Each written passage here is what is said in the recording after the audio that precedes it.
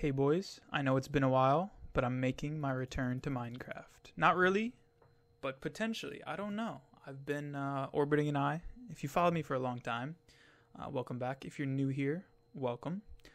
But my friend Orbiting MC and I, we used to play hardcore survival, all this stuff back in the day, right?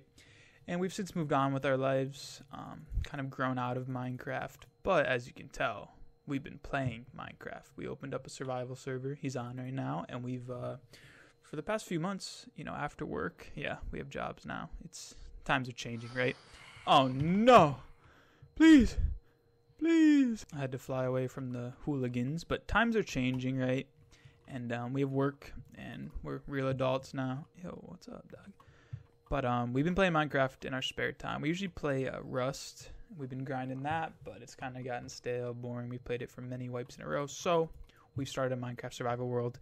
And I'm going to give you guys a world tour, because one, I want to document it, not only for myself to look back in case we lose this world, but also, after all, I played Minecraft a lot in my life and uploaded it a lot on YouTube. So I figured I'd show you what we can do in survival. Granted, we've never been coined as good builders, okay? Take that with a grain of salt. It might not be the coolest thing you've ever seen, but this is hopefully not going to be a long video, but I'm going to try and speed through. There's a lot of lore to cover, but basically I started a solo world, just messing around. I was streaming it to Orbiting. He was kind of watching, he got inspired. He said, I was already like a few hours in, and he said, yo, stop playing. We got to start a server, and we got to play. And I was like, all right, bet. Playing a server is it's way more enjoyable because, like, say Orbiting's logged off and I do a cool project, half the fun, almost all of the fun, is showing him what I've done, right? And just showing your progress is cool. Like in a solo world, you don't show anyone, no one sees. Oh my goodness, no one really sees your progress, so it's not as fun in my opinion. Because I've always been a multiplayer player or a multiplayer type of player, so it's nice to see. Oh my god, it's nice to see to have friends to show your world off to. So basically, started in a cave in solo, and then he's like, yo, we got to do that and recreate that in multiplayer. So we found this opening of this cave, and as you can tell down there, it's a little nuts. But basically opened this cave up. It was obviously infested with mobs, and it was horrific. And then we made it our own. So I'm going to speed through, show you guys around the world, and let you see what we've created. It's obviously not complete, but we have kind of teched it out and made it our own. First off, we started over here with the big chest room, which is now going to be our potion room. It's a work in progress. And we lucked out and had a literal skeleton spawner right here, and our chest room was dead center. It was so cute. Orbiting made this go up and around, or I guess it goes that way, up and around. They drop. The mob, it comes right there. Beautiful. And we got a little iron farm. I made this iron pixel art. We're doing the pixel art theme to show off our different builds and such. Boom, there it goes. And we ironed it out to show our riches. And here's our bubble column to go up. Standard stuff. And one of the first things we built over here was a farm. Pretty normal. Everyone's got to have a farm to eat. And we also had a zombie spawner in this farm, which is pretty freaking sick. And then one of the next things I built, was this lava farm. I didn't even watch a video or anything. I just tried to freeball it, and I think it came out okay, Considering I'm not really a builder, it's not too bad. There's also a second floor up here, right? Pretty cute. And we have infinite lava. And at the start of this, I didn't even have a use for lava, but now we have this little auto smelter, which I did watch a video for. But you load up the lava right here, load up what you want right there, and then flick this on, and it fills the furnaces. And then, lava as the fuel source, obviously. And it cooks pretty fast and distributes it evenly, so that's beautiful. And then I'm trying to do the series of events that actually unfolded on this world. And then I think next was this bee farm, actually. This is my pride and joy. As you can see, we are walling it off, or we're changing all the walls to different colors, so that's in progress. But what the heck? But this is one of my pride and joys, one of my favorite projects. It's currently my desktop wallpaper, as cringy as that might sound. But just take a look around, man. They're flourishing in here. They're actually all down low. Usually they're all on the ceiling like that. I don't know why bees like the ceiling. I think it's when hives are up. When hives are up higher, they just gravitate towards the ceiling because they're just not that smart. But I made these little wool things with all the different honeycombs in them and stuff. And you have to have the fires so the bees don't attack you when you shear it. These little drop downs with honey blocks, you know, pretty standard stuff, but I'm very proud of this. It just has a lot of creative juice in it, you know, a lot of creative endeavors went into this thing. And I just like how it turned out, you know, and we don't really need honey. It's not the most useful block for us. If we were like redstoners and stuff, probably would use it more, but I don't know. It's just a cool project. I like it. Took a few hours, probably like 10 total with everything combined, resource collection, all that, but you know, looks pretty good. And then the next project that took place was this staircase right here. I made this. Originally it was just one slab, and now it's freaking huge, as you can tell. And it led up here to basically nothing, and then I mined out this whole area. This is originally going to be all of the animals in our world. We got some free roaming sheep, and this is a work in progress as well. I'm going to change all this to wool, who knows. But yeah, it's supposed to be all of our animals, and kind of just turned into every different colored sheep farm that you can have, or every different colored sheep you need.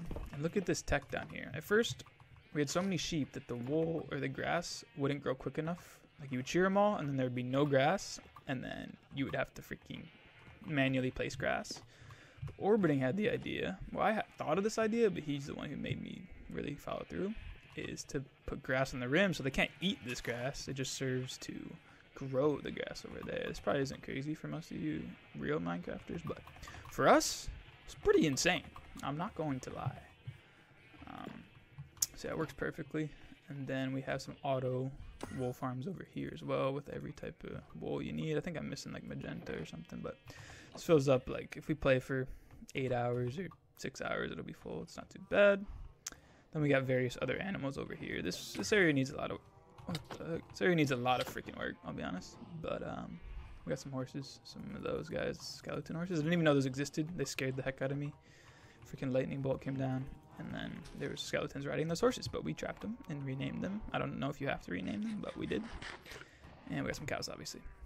So gorgeous. And then next step is we ended up growing out of that chest room. As I said, we started over here. And we had originally had a huge tree farm here. Actually, the tree farm was the first build. It was just like a greenhouse, basically, for pink log. That's how we got all the pink stuff. And then we ended up tearing that down. It was sad to see it go. But since we already had this staircase, we're like, oh, let's look up. Or we looked up different chest rooms, and we saw one that was caved into the wall. And we kind of just said, oh, this is a perfect spot. And then we built a simultaneous staircase over there. So it's a really grand little area. I built this little balcony. Looks okay. I don't know. It originally looked way worse, so this is definitely better than it was. Built this fountain. Kind of watched a video on it. It looks pretty good, I guess. I don't know. It's not too bad. Also, the pixel arts, by the way. I'm in love with that lava bucket. It's beautiful. That sugarcane's pretty cute. Killen made that. Also, Killen's on this world, if you remember him. Earning it sticks out a little, but we just said screw it. We might end up moving it. But yeah, sidetrack. Also, there's a slime chunk in this freaking world, and they just spawn everywhere. If you go AFK for too long, you're dead. It's over. Chalk it. But yeah, here is the chest room, looking glorious. We have infinite amounts of loot. All right, I gotta take this guy out. But yeah, we have infinite amounts of storage in this joint. I'll give you a quick loot tour. As you can see, tons of iron from that farm. Not gonna go through every box. Oh yeah, we have all mending stuff, all netherite. I've never got netherite ever before this world, and we actually finally committed to it. Our goal of this world is to make everything grand and everything as big as possible, because we want to make this world last. Because usually we play for 2 weeks, do everything, and then never play again. But when you have big goals and grand goals, it makes it more fun. You enjoy it more, and you have more stuff to do, so you don't get bored. So yeah, we're trying to do everything big and grand, explore all the new stuff in the game, because we used to play, like I said, hardcore survival, and now we're playing, or like, not hardcore survival, hardcore factions, and it would never update. It was just on 1.7, 1.8 forever, and we never got to play with the new stuff. So now we do. So yeah, we got netherite, everything for the first time ever. It's been a fun experience, but yeah, we're pretty loaded. We got tons of goodies. Like I said, it's not worth going through all this stuff, but we got great tools and everything, the best tools you can get in the game. And I found these gold boots in one of those nether spawners or nether portals on the top of the freaking world, and it was mending already, so I was like, you know what, I'm wearing these gold boots for life. Screw it. But yeah, here's all the goodies, standard stuff. All this stuff's full of just everything. We got every type of wool from the sheep farms. pretty gorgeous. I like the organization here. The different colors are next to each other, or like similar ones. And then same with concrete. I was watching a Minecraft freaking video. I'm deep in the lore. And I found out that concrete exists. I think I knew it exists, but that video kind of sparked my memory. And so yeah, we got that going. We still have tons of space too. And as you can see, I got even more wool to start over there. But yeah, this is kind of how it turned out. Orbiting made this. I carved it out for him, but he made it, so credit to him. And then this is the last thing I've built, but it's fine. I'm just gonna show it. This is what we like to call, oh shoot, it's cooking. It's what we like to call the bone meal and dye production facility. So I got this idea from Etho. He made, in his most recent video, he made like a bone meal crazy farm. I just made like a standard one. I watched a video on it, of course. I'm not good at redstone whatsoever. But up here, it's, I don't know. Watch a video on it if you want to learn. I can't teach you anything. It took me so long to build this. It was like a 16 or like 14 minute long tutorial. It took me like freaking hour and a half to build because I just paused and place, and it took forever. But I think it turned out pretty well. It produces bone meal like a damn champion. We have tons of bone meal. I AFK'd it one night, and we've used tons of this stuff, and it's still pretty darn full. But yeah, then we use this bone meal as the production facility to transfer over to all these little mini farms. You know, we got the classic wheat farm where you spam, it grows it. Got the 2 tall flower farm. We got the normal flower farm. We're luckily enough in a blue flower biome, so we get blue dye. Not having to use lapis, that's pretty sick. Then cactus for green dye. This thing's actually churning. I was gonna make it go up more, but I don't really need to. We don't really need green dye. But and then the newest addition, bamboo farm. This thing's clutch. You literally just load this guy up. Bada bing, bada boom with bone meal. Flip that guy on, and you get boxes of bone meal instantly. We're gonna make a grand bone meal farm sooner or later, but that'll do for now to hold us over, get us what we need, and then yeah, I'm gonna expand this even more down there. Yeah, I think this came out pretty well. And then one of my pride and joy projects is over here. Since we had to break that tree farm, like I said, that was here. I can't really show you, but it was just a purple or a pink log, pink glass, big square building with a curved roof and stuff. It wasn't ideal because when the trees grew, the building was made out of wood, so the leaves would stay because half the building's wood, and it was so freaking annoying. The leaves would stick out of the top because I didn't make it tall enough, all this stuff. So I decided to make another tree farm, and as you can tell, this cave has infinite amounts of stuff in it. Like, you can literally, all this stuff was already mined out. Everything you see, we didn't really mine out, except for that freaking sheep farm that took literally like 10 hours to mine out because deep slate is horrible and we didn't have good picks or beacons back then. But this was already mined out for us, so we figured beautiful spot to put a pink tree farm, a cherry tree farm. Orbiting's been watching a video how to make this, and it's coming along, but he's kind of slow when it comes to projects, so it's almost done. He just needs to add some leaves and stuff, and it's GG'd.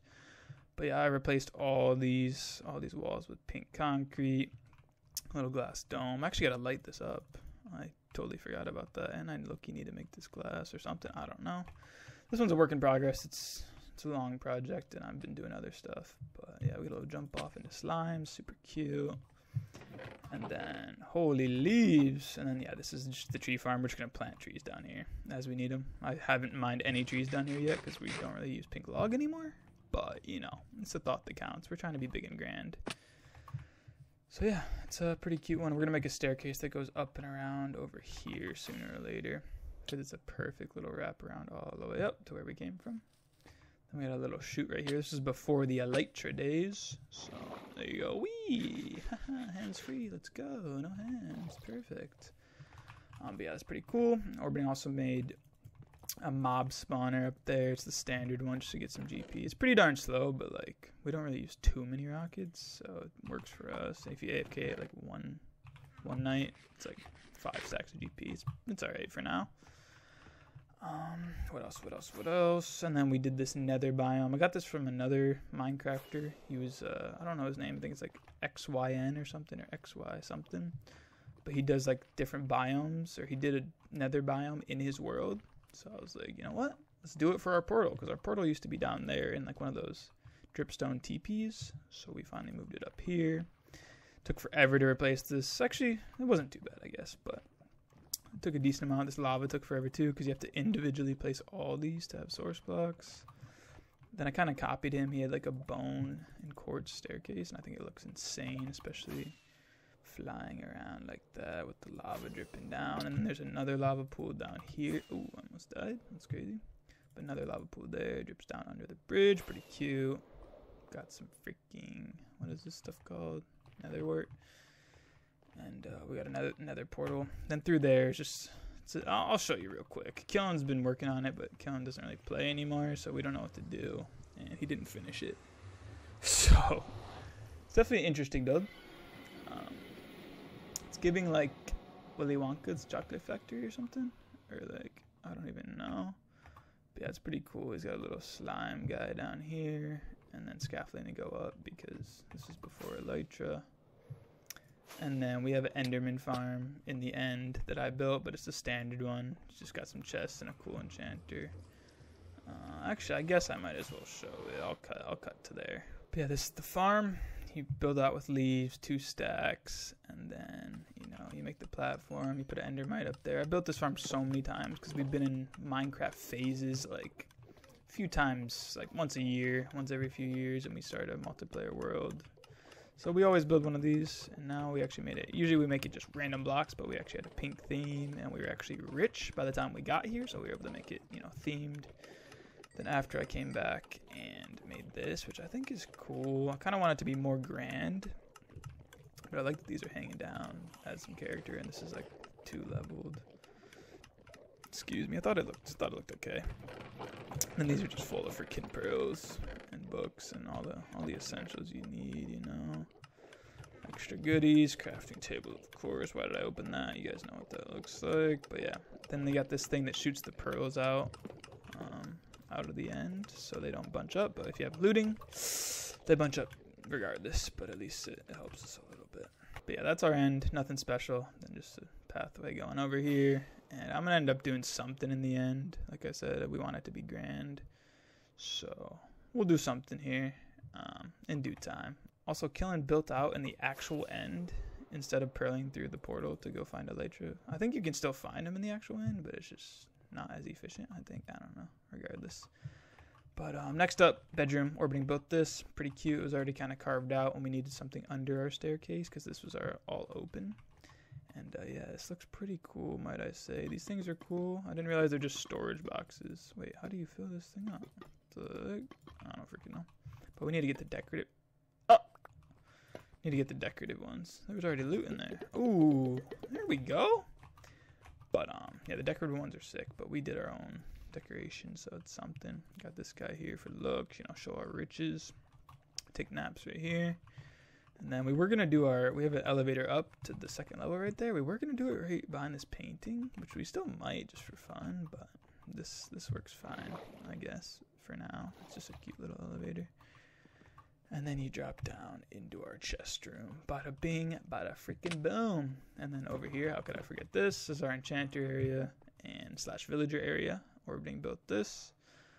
We got some mending villagers in the wall, some nice anvils.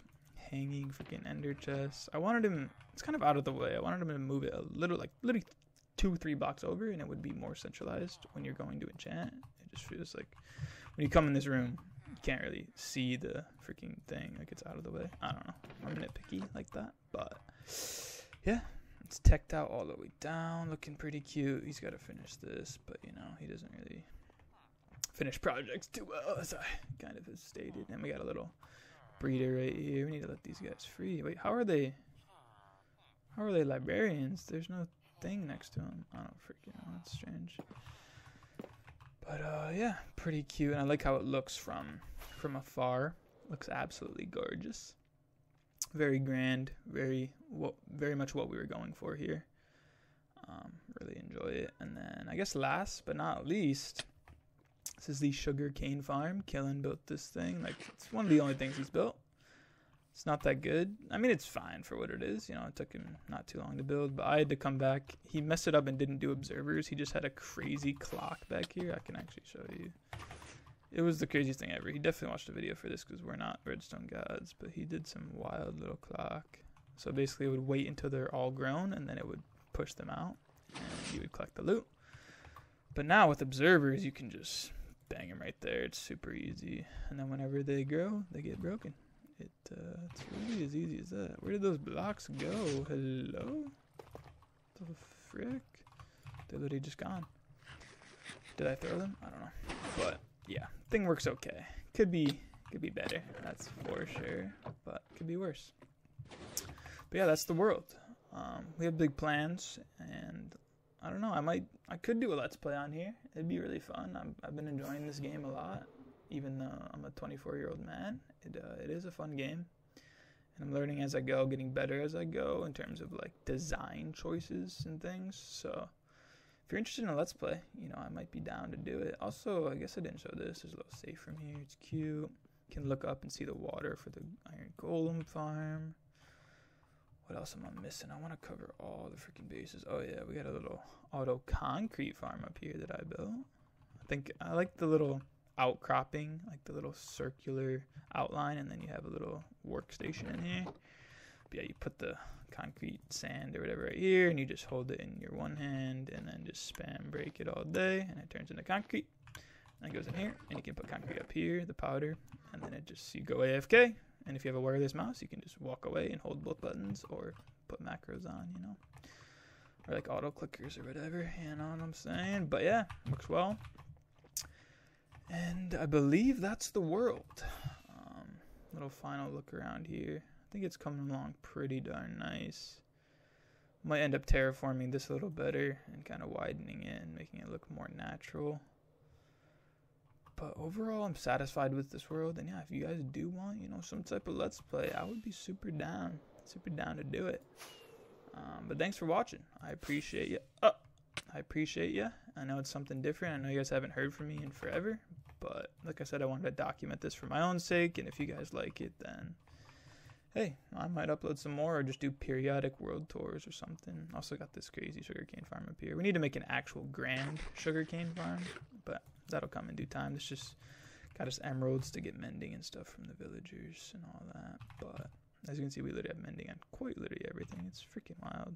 Elytra without mending is basically don't use it. I mean, unbreaking works, but like having to get those freaking membranes from these guys sucks freaking so much. But yeah, and you can look down on the world. It looks gorgeous. I really like how it's coming together. But yeah, also actually, last thing, I promise. This world, Orbing and I are super into running and fitness recently in our life. So anytime you die, it's 25 push-ups per day that someone hasn't died. So let's say, 2 days in, no one's died. You got 50 push-ups if you die, and so on and so forth. 75, 100 each day. And it could go even up to 1,000. And that just adds a little fun to the game. Try not to die, basically. Orbiting is with the least deaths right now. I died with a freaking totem in my hand while I was AFK talking to my father, and slimes killed me because there's slimes just spawning everywhere. So I had to do 150 push-ups in one day because I died twice on a 100 push-up day. So it was pretty freaking tough. And if you don't do your push-ups, don't complete them within that day, then your push-ups double. So the next day, say you had 100, didn't finish them all within the day you died, then you got 200 the next day. So it's kind of just a fun little thing we're doing. Also earlier, I keep just yapping. I'm so sorry, but earlier I was building this and then I thought the server was lagging, so I went to throw an item to see if it was lagging. And I had an item in this hand, and I was mining out this stuff. Went to throw an item and threw my pick right in lava. It was a mending netherite perfect pickaxe, and it's all gone. So that was unfortunate. But yeah, if you want some more videos on this server, let me know. Thanks for watching. I appreciate it. Let me know how the world looks, and leave a like for more content. Thanks for watching. See ya.